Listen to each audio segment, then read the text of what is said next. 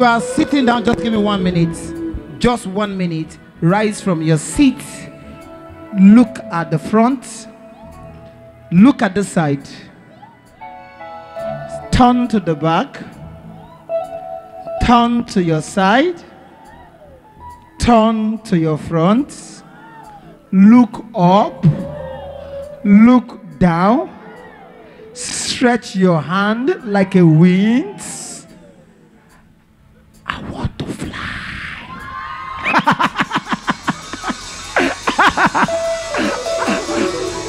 Like a wings. You know, Pastor Sam, there's a way you can pray and speak in talk kapunda for hours.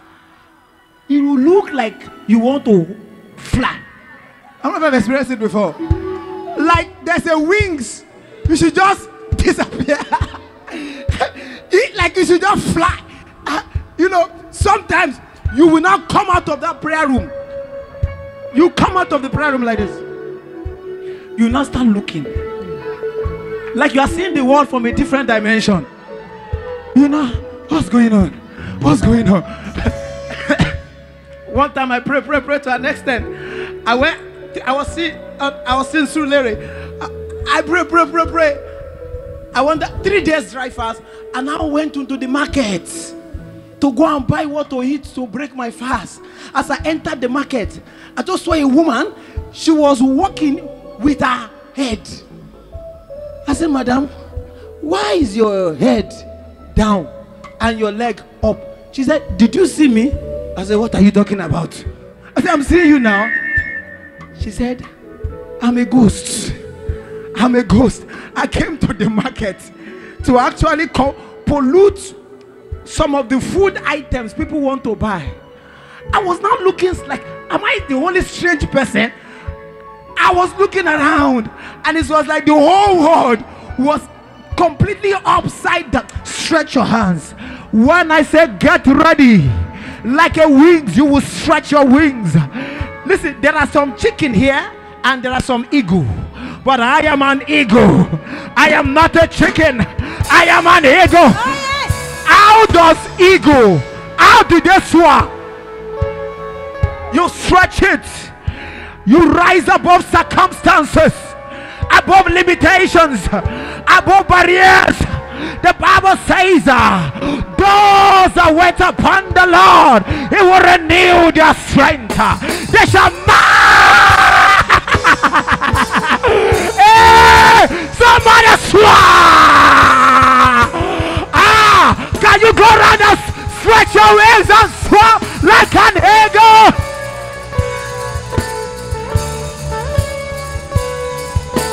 Hey, hallelujah. Hallelujah. Glory to God. Glory to Jesus. The next thing we're going to do.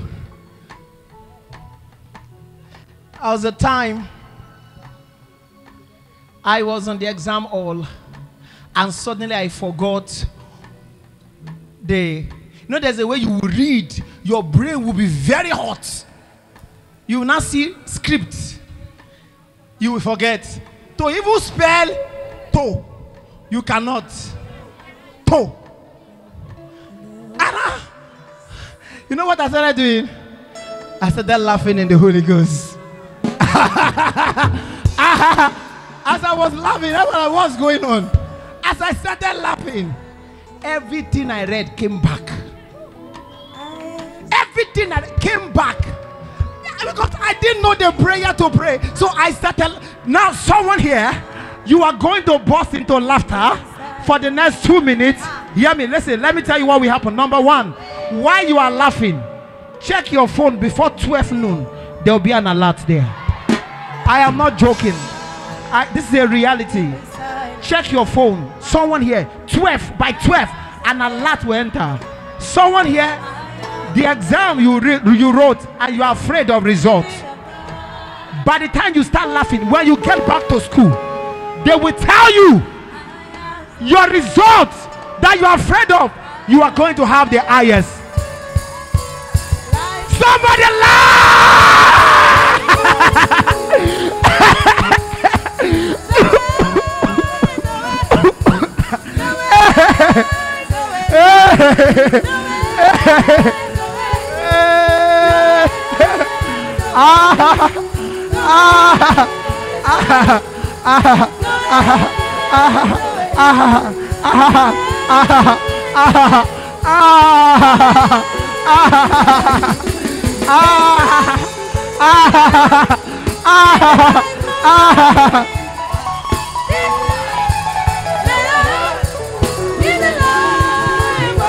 Thank you, Jesus.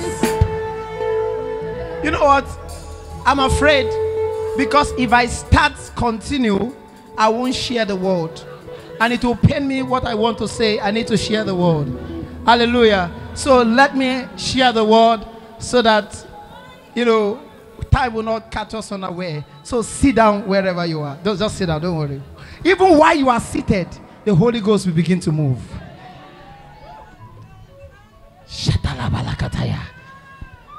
The atmosphere is on fire. I am telling you. There's a season that has fallen upon us. There is a dimension that God has given us access to enter. It's called the dimensions of rejoice.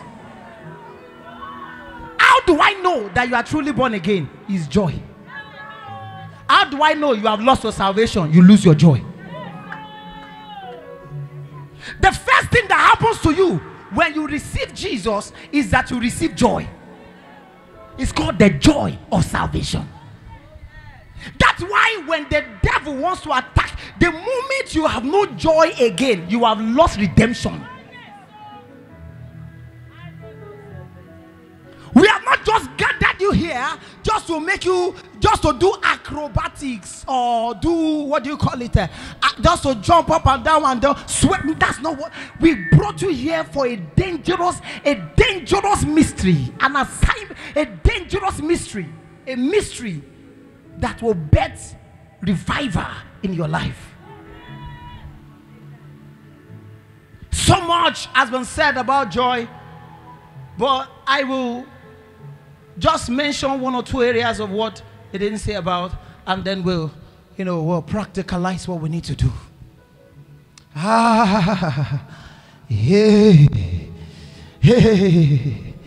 Let me say this to you. Men of old who operate by dimensions of power and by dimensions of spirit, they understand the mystery of what it takes for a man to truly rejoice. We have a lot of things in this generation that fight your joy and hinders you from rejoicing on a daily basis. And there are temporal joy that most of us have. Temporal joy, we exhibit temporal joy. Those joys are not permanent. I want to show you a permanent joy that will crystallize revival in your life. One of the temporal joy most of us have, for guys here, is when you are watching soccer. Chelsea and Man U. I am not a fan of soccer, but when Nigeria is playing, my wife knows I will shut down everything and watch. I don't know why I love Nigeria, but when they are playing, even though they will break your heart, never depends on them. They are heartbreakers. They are, is it Chioma or Amaka? I don't know which one's. But one day I was watching Nigerian match. I don't know who they were playing, and Muhammad, what's his name, scored. And you can see the way I jumped from the seat, and I carried Ivan, my son. I carried him. I did not know that I was heading towards balcony to throw him down, until my wife said, "Hey man, what are you doing?" I didn't know I've carried the boy. You know what was inside of me? There was a joy. But even though that joy ends the moment the match ends, it's called temporal joy. And let me say this to you. Anything that you are joyful about in this world is a prototype of how your joy should react in the spirit realm. So if I can rejoice that way because I am watching a local match, God is expecting me that when I enter his presence, that joy must multiply. If I do not multiply that joy, what I have done in the world will stand as a weakness against me. How can you be so joyful because you are watching a local match? You now enter the presence of God. You cannot rejoice. So when I get to the judgment day, God is telling me, why do you not rejoice? And God said, but when you were watching match, you were rejoicing. So I saw that it is will stand as a judgment, as a weakness against me. Ladies here, you know when somebody credits your account as a young lady, how will you shout? What joy will come out of you? For instance, now, Patience, I say, give me your account, and I say, and I freaky your account, 1 million naira. How will you jump? How will you jump? Look at that is money that we finish, but there is a joy that will not expire. I am coming to that. You know, you see people who take alcohol. you know, there's this demonic song people sing here and there, and all these ladies, a lady sang from alcohol. She took Dettol. From Dettol, she took bleach. From bleach, she took Isaiah till the girl almost died. They sing that song that they want to sip alcohol because they don't want to think about bad things again. That's why they are drinking alcohol, because they don't want to go back to their bad life. So they are trying to mentor you that alcohol is the requirement, or it is what solves your problem. But every alcohol you take will expire when the bottle finish. Your problem continues. The other time my wife took me to a place. She said, Emma, I want you to taste this thing. I said, what is it? He said, it's so sweet. And we got there. It was somewhere in Ikeja. And it is called milkshake. It's a drink, mixture of ice cream and what? Yogurt. They break it down. And when I drank I was saying, I won't drink it. I won't drink it. I drank the first one. I said, give me another cup.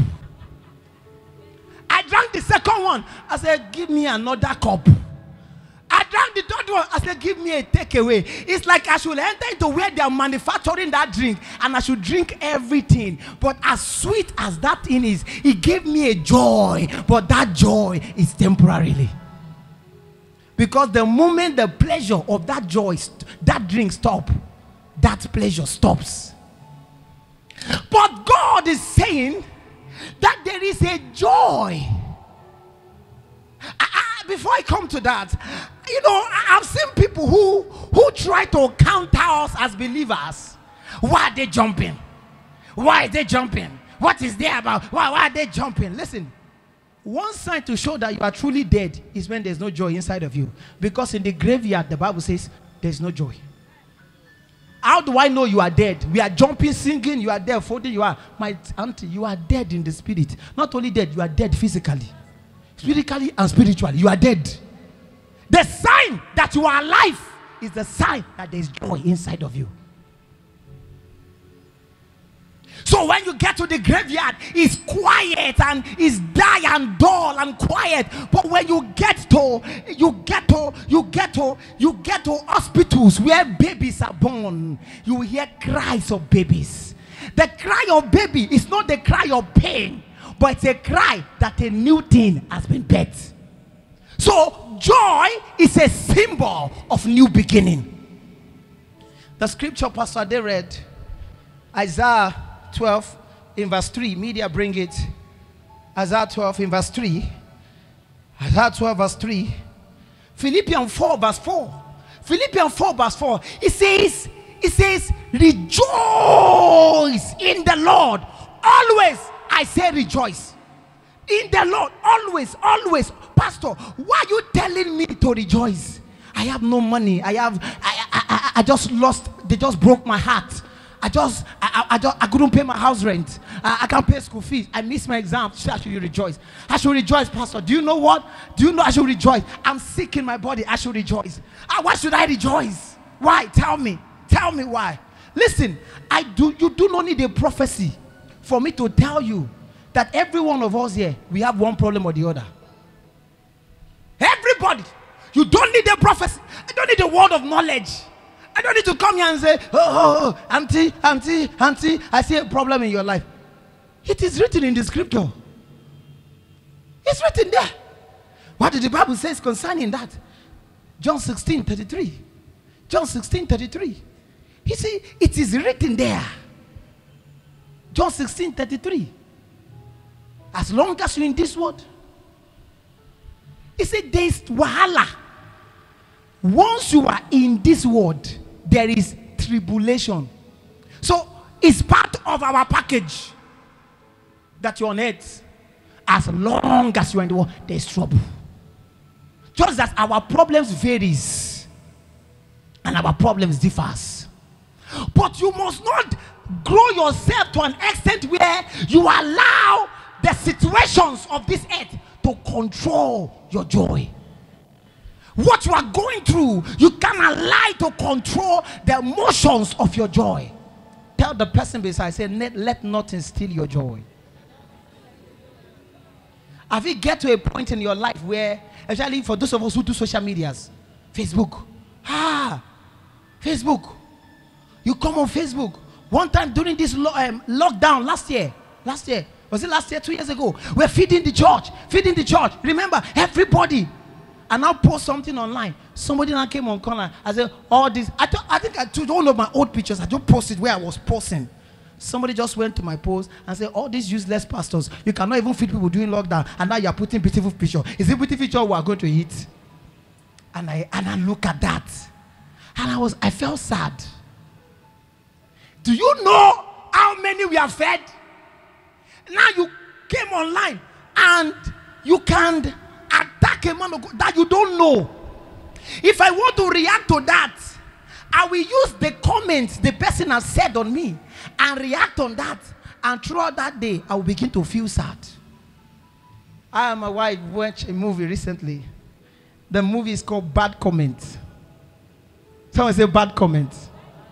How people say you dress so fine in your own way, and somebody come up and just rubbish you. You now feel bad. People by bad comment, don't allow the opinions of people and what people say to affect your joy. People are going through depression. People are going through frustration. You must not allow what people say as a matter of fact. The requirement, the cure for depression is rejoicing. How do you cure depression? If anyone is going through depression here, the cure for it is by rejoicing. When you begin to rejoice, depression disappears. So people begin to pass bad comments and all kinds of things, and and sometimes when you go on social media, you feel bad. Sometimes you feel like closing down your account because of what people say. If you allow the opinions of men and what people say to control your destiny, you will not make progress. So many of us are sad because of what somebody has said. You post something online. Listen, do not allow what you see on social media to control your joy. Your friend comes online and posts something and you feel sad. You feel depressed. You feel weak. You allow all those opinions. The other time I was lying line and I saw a particular church almost the same time with PICC, and they are here in Canada, they are in UK, they are in Austria, and the devil just ministered to me, say, see your life. See yourself. You are still battling with Elijah people. See your life. See your life. You are a failure. And now sat down. I listened to the doctrine of the devil and now start feeling depressed. When I woke up, my wife said, how are you? I did not answer. My children came to me, Daddy, I chased them away. What are you going to eat? I refuse to eat. What are you going to do? I refuse to drink.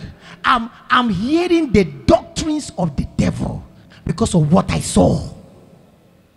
And I started feeling depressed and down all through the day until the Lord came and spoke to me and said, son, just because of what you saw online, you are feeling sad. He said, do you know how many are praying to be in the position that you are?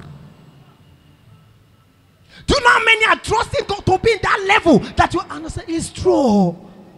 So why do immediately I felt happy and joyful. That is how some of us, our joy has been regulated because of certain things that you saw. You saw your friend getting married. You saw somebody. You saw things happening. Somebody spoke to you. You felt, you allowed that. That is why you must be in church this evening by 4 o'clock as we discuss emotions. But let me talk about a few things I want to talk about, and we'll begin to pray.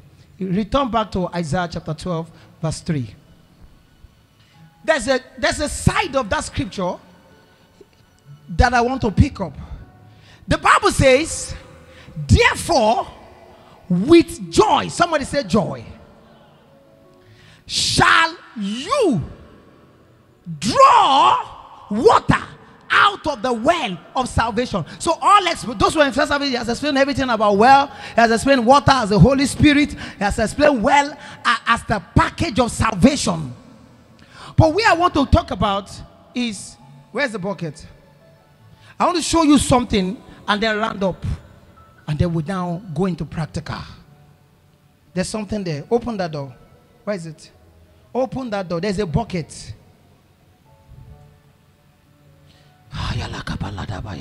Rejoice in him. Rejoice. No, just hold it. Come up. Come up. This scripture here is saying there is a well, a reservoir of blessings, favor, redemptive packages and opportunities and mercies and everything you can think about is a reservoir here. That reservoir, you have free access to it to get your success, to get anything you desire, marriage or fruitfulness or breakthrough, even as you go to work tomorrow. Success in your exam is a reservoir, is there. The only thing that gives you access and guarantee to draw it, the fetcher, the drawer, you are the drawee. Someone say, I'm the drawee. The only thing that God, a system, a technology in the spirit, the only technology, prerequisite to draw that thing, sometimes it's not the fast, it's not the prayer, sometimes it's not even your giving. The Bible is saying here that there is something that gives you the capacity to draw. It is a fetcher, it's a bucket. That bucket, the name of that bucket is called joy. Bucket, joy. Somebody say joy. So the Bible says, I wish this water is not there. Can we just yes, we want to just pour it out. I want to demonstrate something. That, listen, is this scripture I'm explaining to you, that there is a bucket in your hand. You have access to that bucket. When you go to that well, the well is right here in his presence. Everything you desire is right here. That you can go into that well with one thing. It is called joy. When you access that well, you hold bucket joy in your hand. So come, you hold this. This is your bucket. It's called joy. Someone look up. Say joy. Someone say joy. So you enter into the well. Here is joy. So the moment I say, let us rejoice, you know what you are doing? This is your bucket. You don't know, it's spiritual. It's not tangible. You now fetch. Somebody say fetch. This is what you do. So whenever we say rejoice, you know what you are doing? You have a bucket spiritually. You fetch your success. You fetch your favor. There's a where. You fetch your miracle. You fetch your healing. You fetch your new job and promotion. So when you have that joy in your hand, you can fetch. Some of us, the quality of the joy we used to fetch is this. And this is the level of deliverances that you have.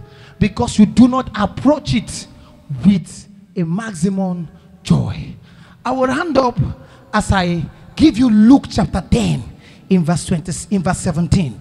Luke 10 verse 17. Media, give that quickly and I round up. I want to tell you what Jesus did with joy. How Jesus used joy. And we are going to, let me tell you, the only place success starts from the top is in the graveyard. That's the only place success starts from. Success usually, the only place success, they start digging from up and they dig down, is in the grave. Every other aspect, it starts from the down. So Jesus gave them nothing. He told them, don't talk to anybody, don't do anything, don't salute anybody, and he sent them out. He will keep them. So in verse, and so when these disciples, after they went out, they started manifesting power, healing and miracles, and they came back and they started rejoicing. They were rejoicing not because they were given a car. They were rejoicing not because they got a promotion. They were rejoicing, the Bible says, they were rejoicing, returned with joy, because devils were subjected unto them. So these people were rejoicing because they have been given authority and power. Go to verse 19 and then with 20. So Jesus, he said, I give unto you power to tread on serpents and scorpions. And go to verse 20, and in verse 20, see what happened there. Jesus said, notwithstanding, in this rejoice. Hear me. Someone say rejoice. Rejoice, listen, that the spirit are subject unto you, but rather rejoice that your name is written in the book of life. Do you know why we jump in the house of God? Why our rejoicing in church is better than the rejoicing in club? My name is in the book of life. I rejoice because if rapture stand, I'm rapturing with him. I'm rejoicing. He said, rejoice that your name is written in the book of life. Rejoice that you have a record in heaven. That's the number one reason why you should rejoice first. Then in verse 21, this is where I want to go. Oh, somebody say, in that hour. Can I hear your voice? Say, in that hour. I'm not hearing your voices. Say, in that hour. Listen, when they came back to Jesus, they started, happy and excited and sharing their testimonies with Jesus, and how demons bow, and how they're healed, and all that, and everything. And Jesus calmed down and was looking at them and said, okay, I know where this experience is. I know where it's coming from. I know this and that. And everything. And the next thing was, suddenly, the moment changed. The Bible says, in that hour. Which hour? Church response, which hour? Now, in that hour, Jesus himself, your own Jesus, the one whom you serve, the one whom you follow, the one whom you call upon, the one whom you have come to see. The Bible says, Jesus. Somebody said, Jesus.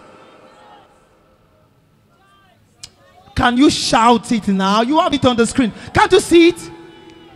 Rejoice. Where? In spirit. Now there's a difference between rejoicing because your club had won. That's a rejoice in the flesh. That's a rejoice in the spirit. They must say he rejoiced in the spirit. What does the rejoice in the spirit mean? It means that your rejoicing is backed up by a revelation, is propelled and crystallized by a mystery that the people of the world does not understand. They must say Jesus rejoiced in the spirit. What does it did? It means the Greek word means agalion. The Bible says it's pained for joy. Alanda kapakataya. It means agalion. It jump for joy. So when you see us jumping like this, we mean we are agalion. Our jumping is not because we want to lose weight. It's because there is a mystery in the spirit that when you rejoice, you are flashing, you are drawing. That it means when you rejoice, it means to leap for joy. You can crawl like this and be leaping for joy. That's it. You can be running like that. You are doing something strange. That's to rejoice. To rejoice means you skip for joy, happy and excited. Overjoy. Someone say overjoy. Overdose of joy. It's like they gave you drank something and then your eyes is like this. You are overdose of it. That's joy. So this was what Jesus did. He rejoiced in the spirit. In the spirit. in the spirit. So when I ask you to rise, let us rejoice. You know what you are doing? You are rejoicing in the spirit. But it did not only rejoice in the spirit. The Bible says he rejoiced in the spirit and what? It declared